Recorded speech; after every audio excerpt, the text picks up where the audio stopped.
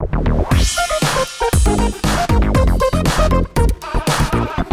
and welcome back to Dukascopy TV. I'm Natalie MacDonald. Joining me in the studio now to discuss alternative investment is Léonard Dorsaz of Piguet Galland Cie. Thank you so much for coming into the studio today. Thank you for inviting me.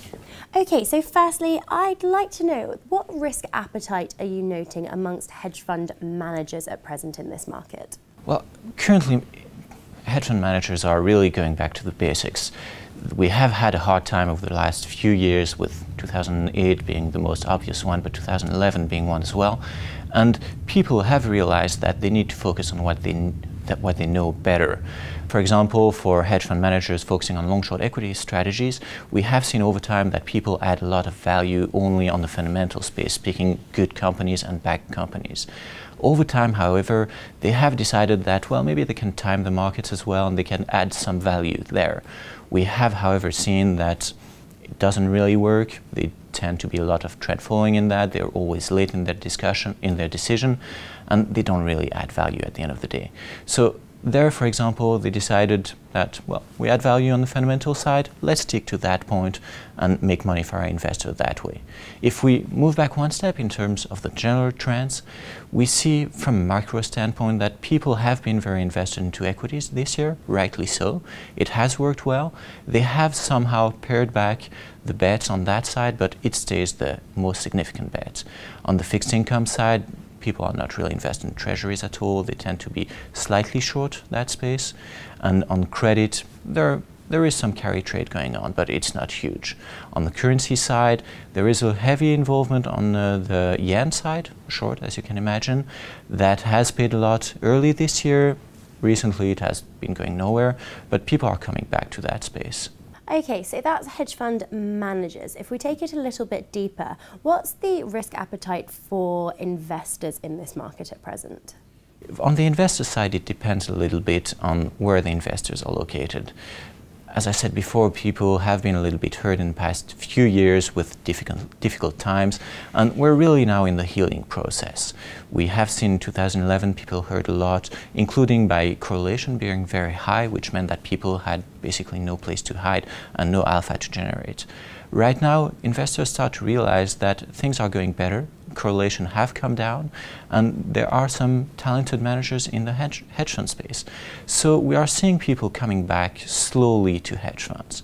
It has started, as always, in the US, where over a year ago people started to come back, mostly from endowment and pension funds, and it has continued a little bit in Europe with people starting to pay attention to hedge fund.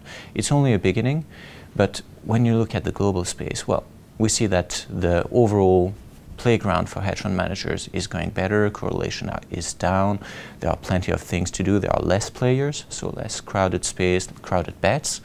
So it's better to generate alpha. And from an investment standpoint, you look at, for example, interest rates, they are very low. So if you're looking for a conservative alternative to fixed income, hedge fund is a place that you can look at. Doesn't mean that people will shift all their fixed income portfolio into hedge fund.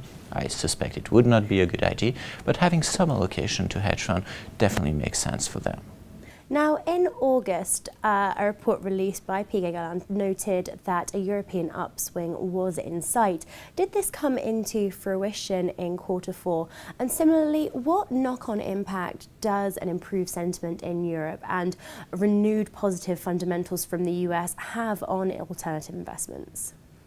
This rise of optimism, it has started earlier this year. Over the summer it was going quite well, and we have seen it continued lately, for example with the ECB reducing its rates. It's plenty of things going in the right direction. We would suspect that there is still a lot that needs to be done for Europe to go in, to be more healthy basically, but it's going in the right direction. We would like the ECB to do more. However, given the significant German part of the ECB decision board, they will most likely not go down the QE route we have seen in the US. We would imagine them going more through some negative interest rates, something that has been discussed, which is something that the Germans can live with. So On the economic side, things have been going well. The impact it has had on the alternative world is somehow mixed. Of course, hedge fund managers do have a somehow net long biased, so when equity markets go up, people benefit. This has some impact, but it's quite limited. What has had a lot more impact has been the alpha that people have been able to generate, and that has been easier to generate this year as tail risk have been going down, so people have been able to focus more on the fundamentals, and we have seen more dispersion within the different equities. It has been easier for managers to generate alpha, however, if we look at the sector side.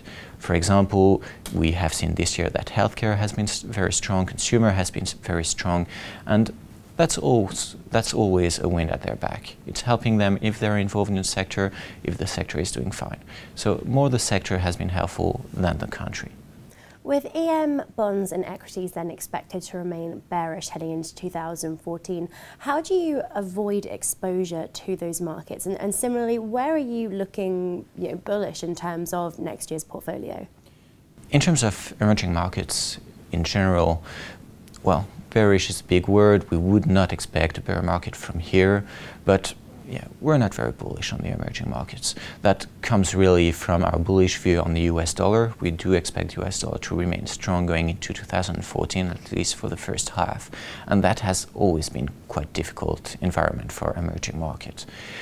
On the alternative side, that means that on our side we do try to have very limited exposure to directional managers on emerging markets.